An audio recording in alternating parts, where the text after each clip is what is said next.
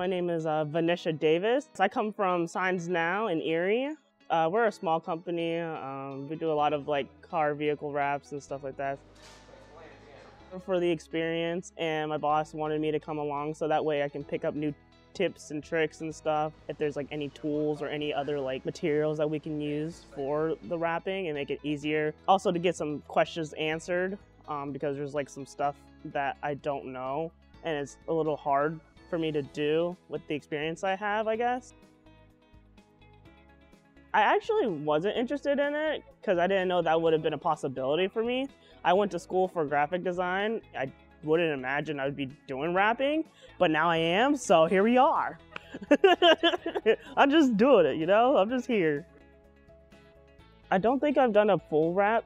I have done partials. I mean, I know how to like put vinyls on. That's why I'm here, so that way I can get like more experience, but that's all I know about wrapping.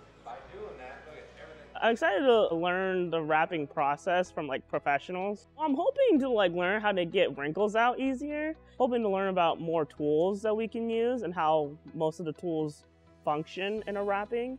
I'm kind of excited about knowing what materials go best with wrapping. I'm excited to learn actually. Okay, this little choppy, noe.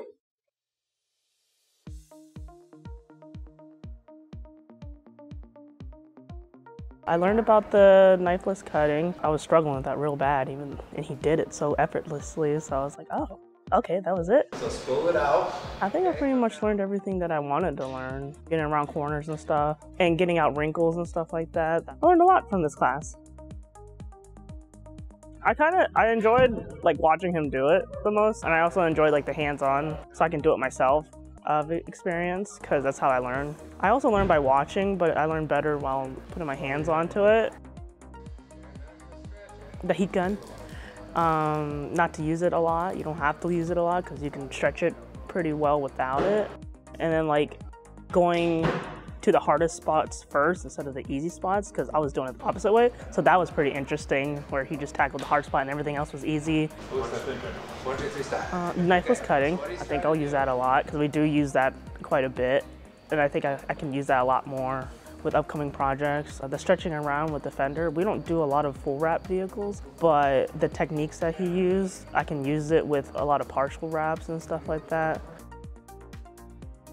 Yes, he was a very good teacher, and he explained it really well. And usually it takes a while for me to pick up on something, but he explained it to the point where like, I'll probably forget or something like that, but like, once I remember that one point he said, I can remember everything else. So yeah, he taught it very well. It was very detailed and stuff like that. Yeah, I'd say about 50-50. It was like hands-on, so, but that's pretty good because obviously he has to show us first before we can actually do it. So yeah, everything was timed perfectly. I didn't think I had to rush or anything like that, so. Yes, it did, because the fender, I was like kind of dreading on doing because I'm not very good at that, like wrapping and stuff. I get wrinkles and junk like that. Yeah, I like how everybody's like so eager to earn and nobody's afraid to ask questions and stuff, and nobody's like just here just to like watch and stuff. They're here to learn. So I kind of like that, because usually in some classroom settings people just go, they're already ready to leave and stuff. But like with this group, everybody's like boom, boom, pow, we want to get this done. We want to like learn. We want to like get in there. I'm like, I like that because I want to learn too. I want to like get in there too. So yeah, they're a pretty good group. All right, you guys are free to wing it.